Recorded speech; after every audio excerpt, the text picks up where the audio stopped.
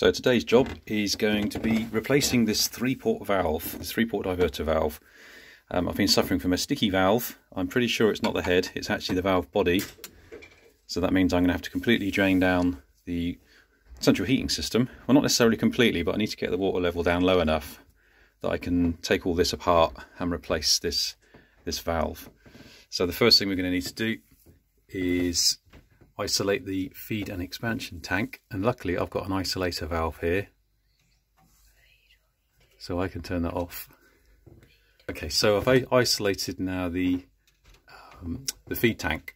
Now if you didn't have one of these, you'd have to hold up the ball cock up in the tank upstairs to stop it obviously refilling when you drain down the system. One of the things I want to do is, at the moment it's set on the water position, so if I'm going to drain down the system I need to make sure we're on the mid position, otherwise we're only going to drain the hot water circuit. Now there is a lever here on the side which you can use, but what I'm going to do is take the head off. So there's a button underneath here which I can press. On this particular one, this is a Drayton. Press the button and then you just pull it and it just comes off. Okay, so you can see the button there just basically moves that plastic clip. So let's just put the head down. I think the other thing to remember is to turn the boiler off. I have actually turned it off already at the mains, so there's no electricity. And then this is the problem. We've got this little spindle here, which the head actuator rotates. Now you're supposed to better change this by hand, and you can see mine is pretty tight. In fact, I can't turn it at all. So I've actually been using WD-40 to free it up, but that only lasts for a certain amount of time. And then it seizes, and the problem I have is that the motor and the valve can't turn this, so that I end up with no heating coming on basically, because it's stuck on like the water position. So if I just use some pliers, I can actually turn it. You don't have to turn it very far. There you go. It's literally just a tiny little turn like that. But let's see if I can turn it with my finger now.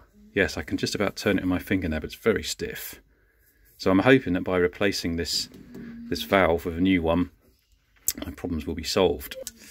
So what I need is probably want to put it in the mid position. So I need to kind of put it halfway really, in between the two stops. Okay, so probably about there somewhere. Right, that's that for that bit. Need to go downstairs now, connect up the hose to the stopcock and drain down the system.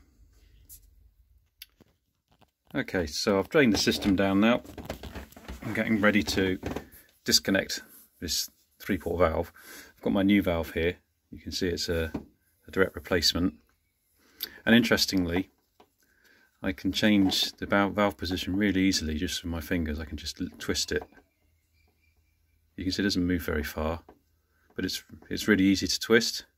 Whereas this one is really quite stiff. I can do it now because I've loosened it up, but I couldn't move that at all earlier. Now if we look inside, this is the interesting part. You can see there's a kind of a black rubbery thing, and then you just move it. When you twist the spindle, you can see how little it moves.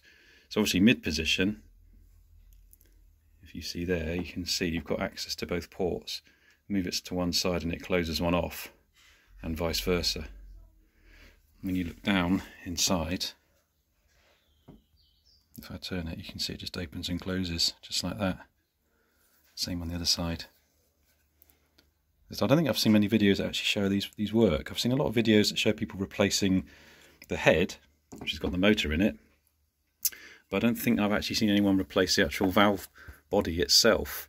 Now normally they come as a kit, so I think I've seen them for about £60–70, so you get the head and the valve together. I haven't seen many places just selling the valve on its own, so I bought this. I think I just bought it off eBay in the end. It was brand new, but it came without the head. It was about £20 I think in total. I'm pretty sure the head's okay actually. That has been replaced in the past. I think when I had a British Gas contract, the guy came out and replaced it, but it's never actually really fixed the root cause of the problem, which I think is the valve. So I'm hoping by replacing that I won't have any issues in the morning because the valve hasn't opened. So like I said, I've drained the system down now, so I'm going to start disassembling this and hope I don't get flooded. Let's see how we get on. Right, here we go. So you can see I managed to get the 3/4 valve disconnected. I didn't actually have a large enough spanner. My biggest spanner is 24mm, so I ended up having to use an adjustable spanner just to loosen off the nuts. And then with a good bit of wiggling and jiggery pokery, it all came apart. And very little water came out actually. So I put a towel down and I've got a little bucket. And that's it, that's all that's come out. So I obviously drained it down well, although the water that came out was pretty black. Now, when I drained down the system, the water came out clear. So, very little signs of corrosion. I used inhibitor anyway. But what I'm wondering is if the hot water circuit has never really properly been drained down. So we've got like a lot of horrible black gunge that's come out. Yeah, see, it's all pretty black in there as well. I mean, the valve is actually working now. Now I have to fiddle it, but it just seems it is still a bit stiff actually. So I think hopefully, I'm really hoping that by replacing this, it will fix my problem with it being a bit sticky. Yeah, it does feel a bit sticky actually when I try and turn it. It takes a little bit of extra oomph to move it. So that's that disconnected. Now I'm going to clean all this up. It's hopefully nice and clean. Now, what I was planning to do was replace these compression washers. You normally have to cut them off with a little saw. But actually, I'm going to try and cheat because they actually look like they're in pretty good condition. It was difficult to tell really with all the gunk on. So, I don't know, it's a bit of a gamble. I don't know, I might try and reuse them. Probably lots of plumbers are looking at this now and shouting, going, no, no, no, cut them off, put fresh ones on. I mean, I do have fresh ones here, but I always find it's a bit of a pain cutting them off. I mean, I've got a little hacksaw here. Oh, maybe I will cut them off. Yeah, I'll cut them off. I'll do it properly. Otherwise, it could end up springing a leak. Take a little bit of time, but we'll get there. Right, so once I've got it all prepared and everything, I'll do another little video to show me all putting it back together again. Okay, cheers. Okay, so here we go. I've actually cut off the old compression washers now. I thought, well, I'll do it properly. You see, so I've put the fresh ones on. I've cleaned it all up, sanded it all down. So the new washers are nice and loose. Don't forget to put the nuts on as well. Now, I did learn a little tip a while ago, and that was to just put some silicone sealant on the shoulder of each of these. Unfortunately, I don't have any at the moment, so I'm just going to nip out down the shop, see if I can get a little tube of silicone. And then I'll tighten all this up, and then hopefully we should be good to go. Okay, so I've got the valve back in place. It took a bit of jiggery pokery, everything's ready to tighten up, and I've smothered the compression bearings in this stuff, Fernox LSX, which is a jointing compound. So it's got a consistency of like clear silicone, probably silicone based. Now I've just got to tighten it all up and hope it doesn't leak. Okay, so here we are. So all nicely tightened them up as far as I can. Obviously I've got the jointing compound in there as well, the sealant, and I can adjust the valve on the spindle really easily with my fingers, which I was really struggling to do with the old one. So I'm really hoping this works.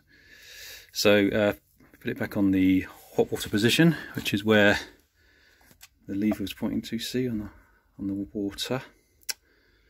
So this should just click back on now. Yep. So let's see how we go on.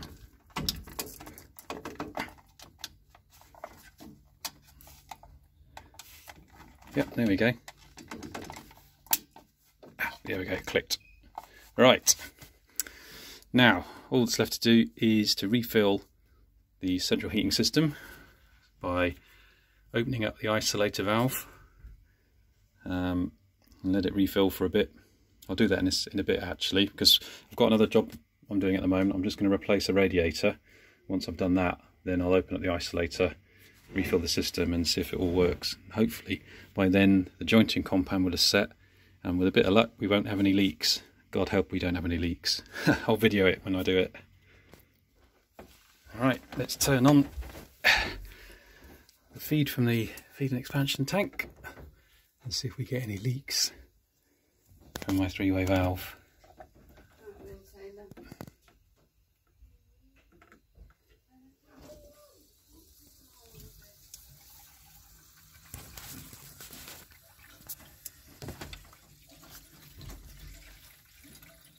Okay. You can hear the radiators filling up.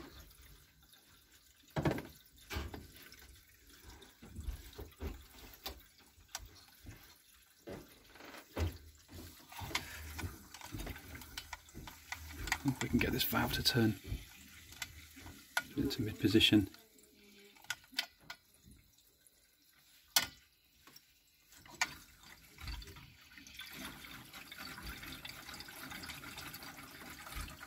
Glug, glug, glug, glug, glug.